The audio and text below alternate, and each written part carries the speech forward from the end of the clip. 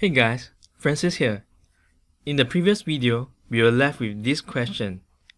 Is it possible to modify the experimental design so that the anions will be able to migrate faster than the cations and the neutral species? If it's possible, how do we achieve this? In this video, we're going to learn about the reverse electroosmotic flow by looking at how to reverse the flow based on what we have learned so far. Previously, we have learned that the migration rate of a solute is equal to the sum of the electrophoretic velocity and the electroosmotic velocity. And the reason why cations migrate faster as compared to the anions is because the cations are attracted towards the same direction as the electroosmotic flow. Therefore, in order to allow the anions to be eluted first, we need to reverse the electroosmotic flow. And when we reverse the electroosmotic flow, the bulk solution will be moving towards the anode instead of the cathode. But how do we achieve this? In the case of normal electroosmotic flow that we have learned, the sample flows from the anode to the cathode. On the other hand, in the case of reverse electroosmotic flow, we want to introduce our sample at the cathode and let it flow towards the anode. This can be done easily simply by changing the potential to a negative voltage. Now that we have applied a negative voltage, let's see if the electroosmotic flow will be reversed. Hey? How come the direction of the electroosmotic flow is still towards the cathode? What's wrong with our modification? If we take a closer look, the diffuse layer still have a higher concentration of cations than anions. That's why when the voltage is applied, the diffuse layer will still be attracted towards the cathode, dragging the bulk solutions along.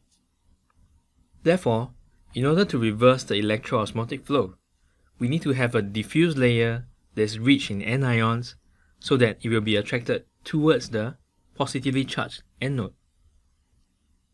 To achieve this condition, the silica surface needs to be positively charged so that they can attract more anions in both the fixed layer and the diffuse layer. So the next question is, how do we make the silica surface positively charged? This can be done by treating the capillary walls with electroosmotic flow modifiers. The most commonly used flow modifiers are the alkyl ammonium salts, such as CTAP, which has a long hydrophobic tail and a hydrophilic head. When optimal amount of CTAP is added to the buffer solution, the positively charged ammonium ions become attached to the negatively charged silica surface. And due to the van der Waals interactions between the hydrophobic tails of CTAP, a second layer of CTAP will be formed, making the capillary surface positively charged, thereby forming a fixed layer and a diffuse layer that has higher concentration of anions than cations. As a result, when the negative voltage is applied, the anion-rich diffuse layer will be attracted towards the positively charged anode, dragging the bulk solution together. In other words, the electroosmotic flow is reversed. To recap, in order to reverse the electroosmotic flow, first of all, we need to apply a negative voltage across the capillary. Secondly, we need to add an optimal amount of electroosmotic flow modifier, such as CTAP, into the buffer solution to make the capillary surface positively charged. As for the electrophoretic mobility, the same principles applies. When an electric field is applied, the cations are attracted towards the cathode, the anions are attracted towards the anode, while the neutral species remain unaffected. We can find the migration rate of individual anions simply by combining the electrophoretic velocity and the electroosmotic velocity.